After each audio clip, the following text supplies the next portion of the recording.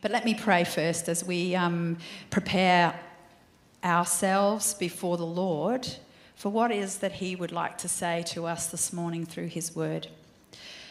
So, Father, we just continue to want to be mindful and paying attention to you this morning. Lord, our focus has been upon you as we've worshipped you. And Lord, we are forever grateful that we serve a God who speaks to us, communicates to us, and also hears us. And so, Lord, this morning as we come to your word, we do so humbly, with an awareness, God, that you are God and we are not, but with a sense of gratefulness, Lord, that you have something to say to each one of us this morning, that each one of us can come to your word with an expectancy, God, that you are able to transform and change us. And so, Lord, would you have your way with us this morning? And we ask this in Jesus' name. Amen. So most of you would know by now that we are in a slightly different sermon series to usual. Most of the time when we're doing a sermon series, we pick a book and then of the Bible and then we work our way through it. And this series is actually much more of a thematic series, and we've titled it Wholehearted. And I guess reiterating again some of the things that Adam and Andrew have spoken about in the last few weeks, our heart behind doing a series like this is to be intentional in a discipling and even pastoral way to address the reality that for each of us there are many things that contend for our loyalty and our devotion to Jesus. There are things that impact our wholehearted love for him, or to use the phrase used in the book of Revelations in the letter written to the church at Ephesus, there are things that cause us at times to abandon our first love. And that was where Andrew started us in this series. This knowledge that this church in all sorts of other ways was vibrant and serving the Lord in amazing ways and good ways. And yet there had been this dulling of their devotion and their wholehearted love towards Jesus. And so whether we have been a Christian and we would measure that in days, or whether we've been a Christian and we would measure it in decades, it is always worth us making time together to take an honest inventory of our lives of faith in order to rekindle our devotion, understanding that none of us are immune to the dulling of our devotion and our first love towards Jesus. And so our desire in this season and this series is that we would again be rekindling our devotion to Jesus and further becoming a wholehearted people. So Adam and Andrew have addressed a number of themes so far. They've talked about moving from distraction to devotion, from grumbling to gratitude, and then last week from being passive to being passionate in prayer. And I don't know about anyone else, but I found myself the whole of the rest of this week thinking, do I say it is what it is? Is that something that I say a lot? I don't know about the rest of you, but I've just made me pay attention to these kind of automatic phrases that we pick up that swirl around us. I certainly heard it said quite a lot on things like media reports. So anyway, you might have noticed, though, that in this series there's a little bit of a pattern about how the sermons have been titled. Well, full disclosure, I found it impossible to title this sermon this morning with words that started with the same letter.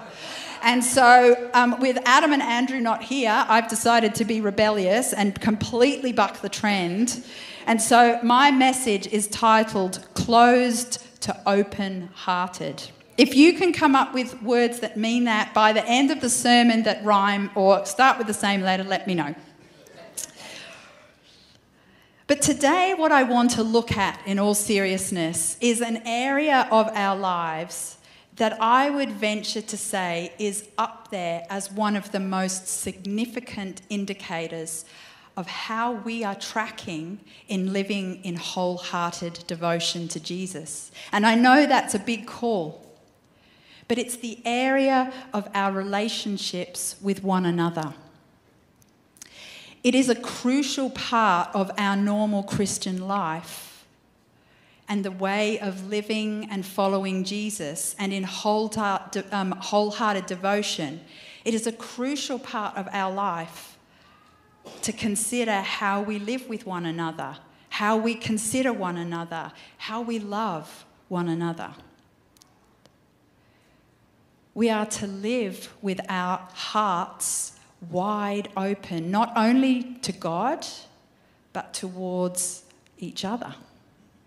And I would go as far as to say right up front this morning that we can't live in wholehearted devotion to God and not live with affection for his people, for his church, for his family, for our family. We are called, in fact, we are commanded by Jesus to love one another. So today, where we're heading in Scripture is to look at part of Paul's second letter to the church in Corinth. So we call that 2 Corinthians. And if you're wanting to sort of turn there and get ready, we're going to be reading some passages in chapter 2 and then also in chapter 6. But while you're finding your place, I just wanted to give you a little bit of background to what's going on here around this letter. I think that we often, as modern-day Western Christians, think that there's been no other time in history that the church has lived with so much external pressure and competing cultural narratives that contend for our loyalty as believers in Christ as now.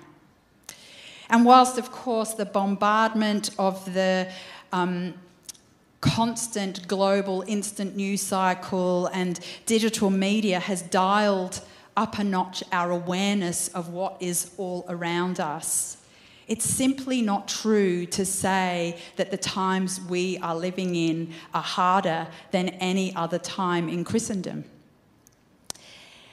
The city of Corinth is a case in point. Now, the city of Corinth was a wealthy, busy, cosmopolitan city. Its location meant that people came far and wide to that area because it had a port and was very connected to different parts of the continent. And it was a city that really valued self-promotion and success. It was a very culturally diverse population of people and had Greek, Roman, and indeed even Oriental influences. And they also had a very large transient population of sailors, merchants, and business people who came into the city on a regular basis, but not only for work, but also to sample the nightlife. Because, as you may well know, Corinth was known as a place of rampant sexual immorality. You also find in Corinth as a city that with both Greek and Roman influences, there were numerous temples to other gods. There was a vast array of worship and pagan practices that were not only for those people who went to the temples to worship, but actually was woven through the whole of everyday life for the people who lived there. A lot of their community and social gatherings were focused around the temple. You'll notice if you've read 2 Corinthians that there's a lot of discussion around things like eating meat that's been sacrificed to idols. That's because that there was a practice of sacrificing meat to idols in the various temples around, but then that meat would be served at one of the social gatherings and you'd have no idea. And so these practices were just woven through everything. And even if as a Christian you were looking to try and set yourself apart a bit, it was very hard to avoid. In a nutshell, the culture of Corinth was one that promoted prosperity and pleasure. And then you have the Corinthian church that's been planted in amongst this. I think it's important for us to remember it was a fairly new church. When Paul was writing this second letter to them, it was only 5 years after he had been there to originally preach the gospel to them.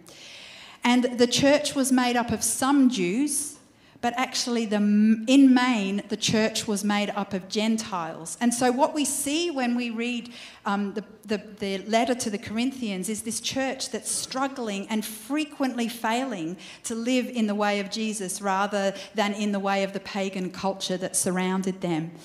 And I don't know about you, but I find that in some ways comforting. God doesn't cut those things out of Scripture. He doesn't just kind of give us the highlights and the high points. He shows us what it looks like to wrestle and struggle in our faith in the midst of a culture that is bombarding us. The other thing that's really important to note for us, particularly with the theme that we're looking at today, is that relationally speaking, at the time that this book, the 2 Corinthians, the letter was written, the Corinthian church had a lot of issues with the Apostle Paul. You may think that cancel culture is a new thing, but it is not. He would have been struck off Facebook. They'd have been talking about him on forums. They were not sure that they liked his gospel anymore. He just didn't seem that impressive or prosperous or pleasant as the messages that they were starting to hear from false prophets that had infiltrated the church. And what was more painful is that they actually didn't really like Paul. To them, he was full of weakness, his speech was unimpressive, and there was a scandal in their minds that he had suffered, that he had been beaten, that he'd been mocked, stoned, and afflicted. Somehow this undermined his credibility in their eyes as God's divine messenger. They were expecting him to be more successful, more charismatic, to be a strong leader that they could respect. And then on top of that, he told them things that they didn't want to hear. He challenged them, he sent hard letters to them.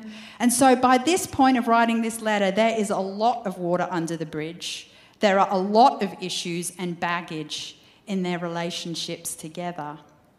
You could say that their hearts were closed to Paul. So it was in this context, with Paul knowing full well what they thought about him, that he wrote this letter to them. Early in his letter, so this is chapter 2, he writes this: "For I wrote to you out of much affliction and anguish of heart, and with many tears, not to cause you pain, but to let you know the abundant love I have for you." And then if we pick up further on in his letter, chapter 6 for us, he probably didn't put chapters in his letter. Verse 11, he writes this: "We have spoken freely to you, Corinthians. Our heart is wide open. You are not restricted by us, but you are restricted in your own affections. In return, I speak as to children. Widen your hearts also." These are people who have hurt Paul. They've caused him anguish, affliction, and pain. He actually describes some of their treatment towards him in verses, you'll find this in verses 8 to 10 of chapter 6. They've slandered him, they've dishonoured him, they've treated him as an imposter and as a stranger. Later in this letter, he actually ranks the daily pressure of his anxiety over the church up there with being shipwrecked, in being in physical danger and in starvation. Like, that's how much it cut him. He wasn't a superhero without real emotions. He was a human being. And it's evident that the things that they had said about him had cut him deeply, especially given the amount of time that he'd invested with them. You know, there are letters that he writes to churches that he hasn't hung out with them. He's just as an apostle writing to them. He had spent time with the Corinthian church.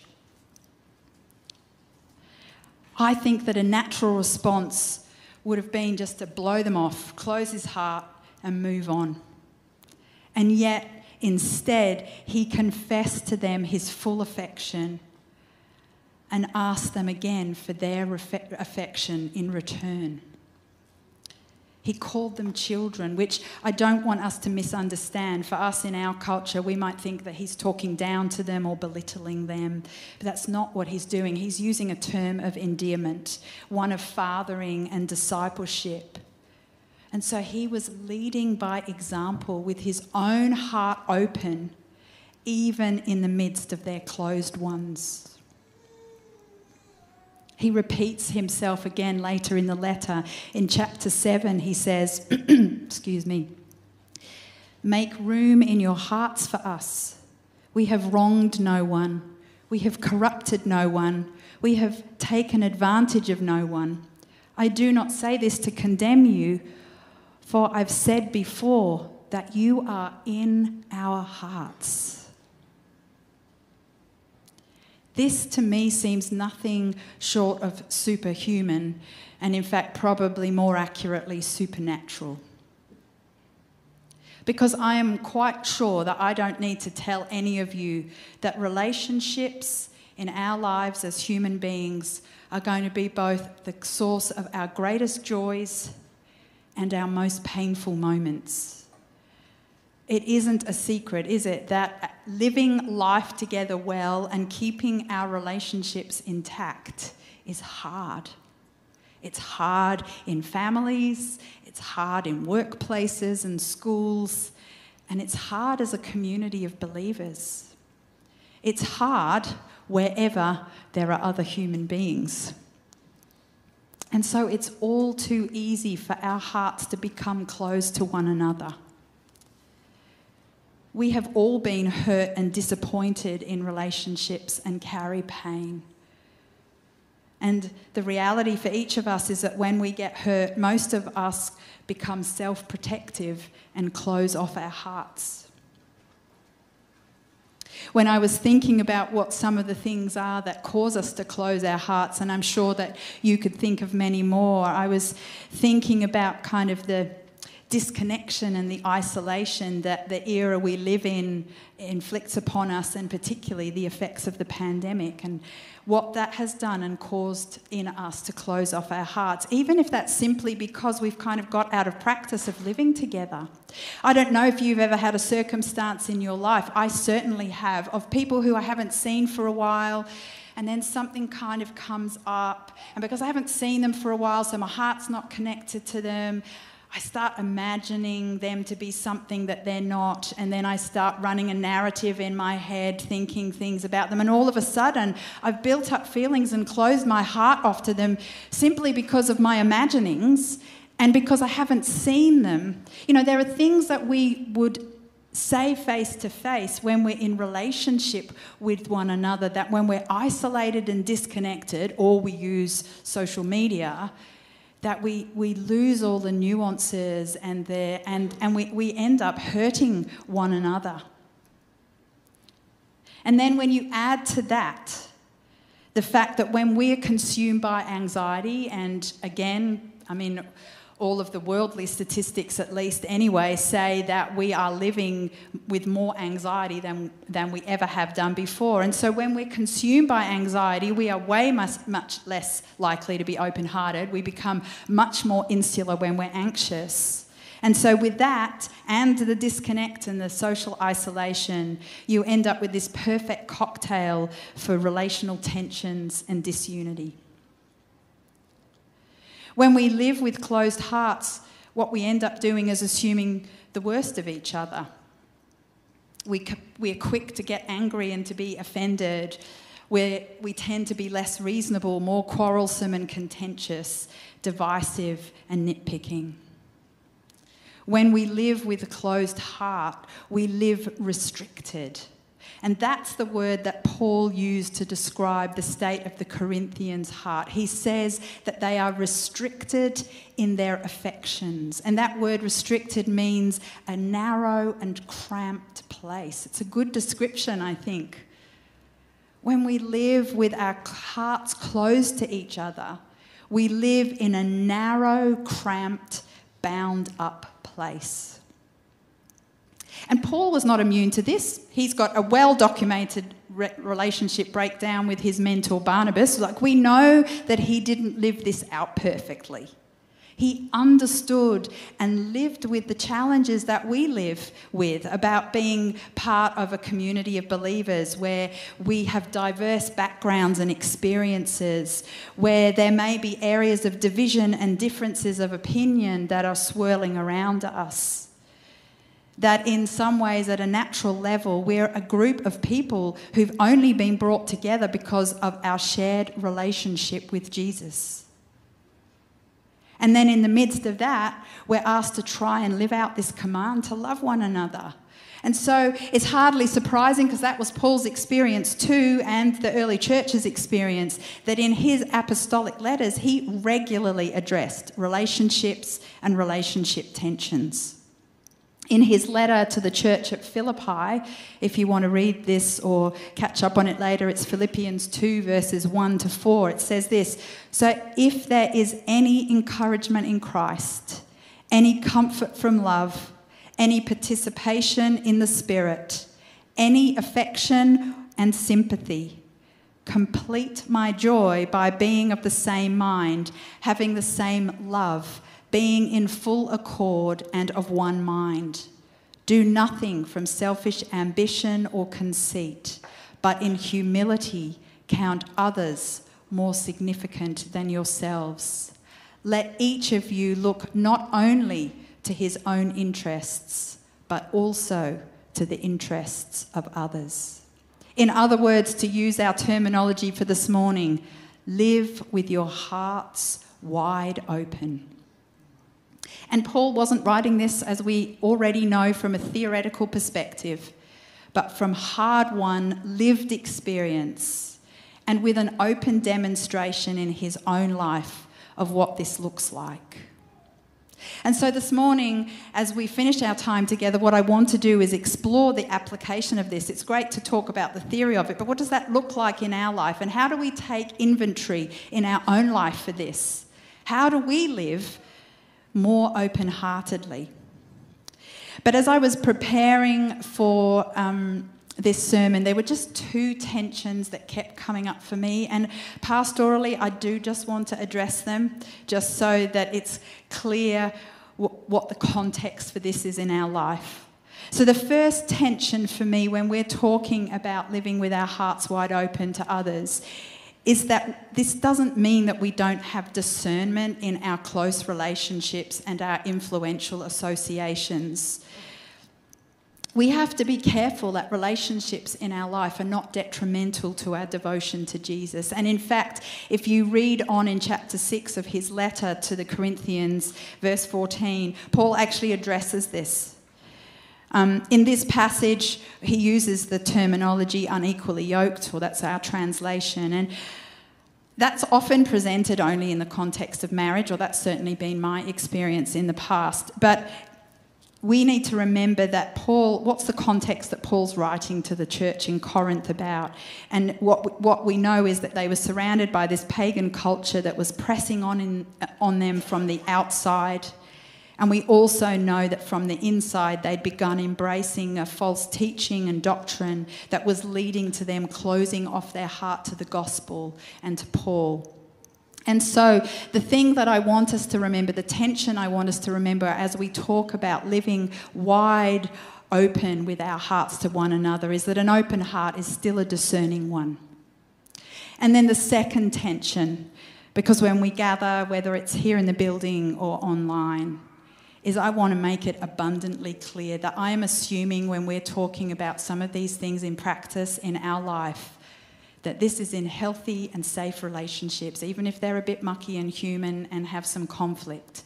What we're exploring today does not at any time apply to abusive or controlling relationships.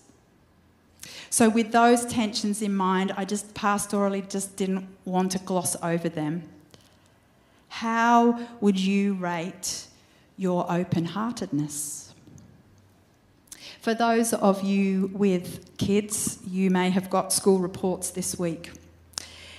And one of my daughters got her school report, and of all the commendable achievements in her report, there was this one phrase that made me most proud as a mum.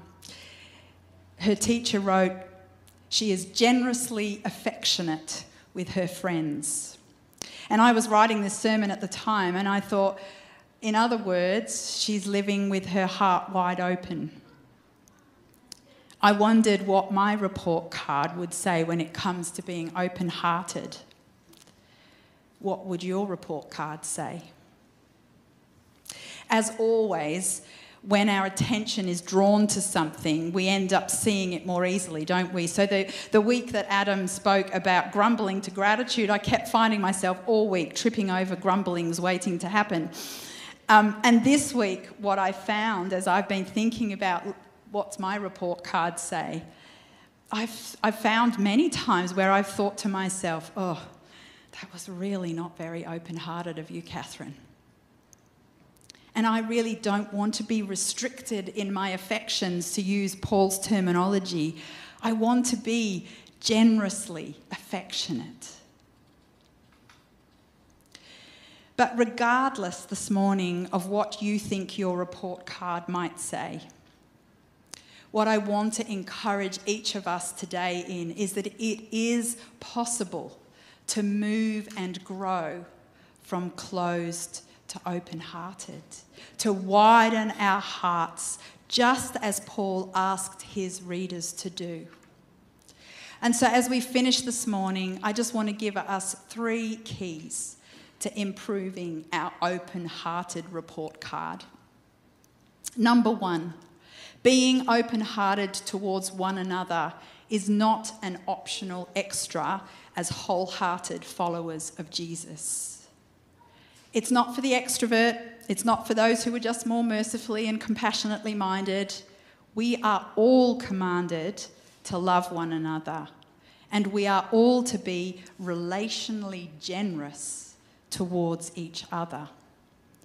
It is something that we are to be steadfastly attentive to, courageous in our pursuit of, and persevering in. This is very important. We cannot forget that Jesus, in his final instructions to his disciples and to us, and amongst all of that was this: it's by this that all men will know that you are my disciples, that you love one another. Of all the other things that we could reflect, that we have wholehearted to devotion to Jesus in, and he says it's this one thing, how we treat one another. We cannot live in Christian community successfully without being open-hearted. We can't function as Christ's body together without being open-hearted. Being open-hearted towards one another is central to God's purpose for his church, and it is an outward sign of our wholehearted devotion to him. So it's not an optional extra. Number 2, at the heart of discipleship is people living open-heartedly towards one another. I want you to imagine for a moment if Paul had closed off his heart to the people of Corinth. He would have lost all possibility of discipling them. And obviously, it's a two-way process, but Paul led with an open heart. And we are all called to make disciples, each one of us. And that means walking with someone, being open-hearted, sharing your life, your vulnerabilities, your weakness. And that's what we see Paul doing. Sharing openly with the people of Corinth. Paul didn't try and prove himself or defend his ministry against their accusations. Instead, what he did is he came in his weakness, offering the truth of the gospel, his love for Jesus, and his love for them. He wore his heart on his sleeve. And this is a demonstration of genuine discipleship, and it reveals wholehearted devotion to God. So at the heart of discipleship is people who are living open-heartedly towards one another. And number 3, learning to live with our hearts open is part of growing in spiritual maturity. Not one of us here has arrived. If you and I are being honest with ourselves, none of us will be living perfectly open-hearted because we're human. However, growing in this, learning to live with our hearts open and recognising when they're closing up, because that's the other key, is just to recognise, to be paying attention. All of those things are a mark of spiritual maturity in our life. And I'm not naive. You may be listening to this today, whether in the room or online or later on when you catch up on the podcast or the YouTube channel. You may be listening with all sorts of painful reasons for why your heart is closed to people. For the very wounded heart, it may not be as simple as making the choice to assert your will and become more open-hearted. But the very good news this morning is that God is the healer and restorer of broken hearts, and he is close to the brokenhearted. At the very beginning of this letter to the Corinthians, Paul says, "Blessed be the God and Father of our Lord Jesus Christ, the Father of mercies and God of all comfort, who comforts us all in our affliction, so that we may be able to comfort those who are in any affliction with the comfort with which we ourselves have been comforted by God." In other words, he was completely reliant upon God to comfort him. We already know that he had had much affliction and rejection for the sake of the gospel in his own life. But what he's saying here is that as he received comfort from the Lord, then he was actually able to extend comfort and get alongside other people with the comfort that he himself had received. Paul didn't simply keep showing up with an open heart under all of the pressure without receiving comfort and restoration from God first. And that's God's invitation to you this morning, to allow him to comfort you, to bind up your broken heart, to allow him to meet you in the midst of those painful places in your own life that have perhaps caused you to close your heart off to people. Brendan, can I ask you to come up? Thank you. The reality is that wherever we're at this morning, we are all dependent upon God.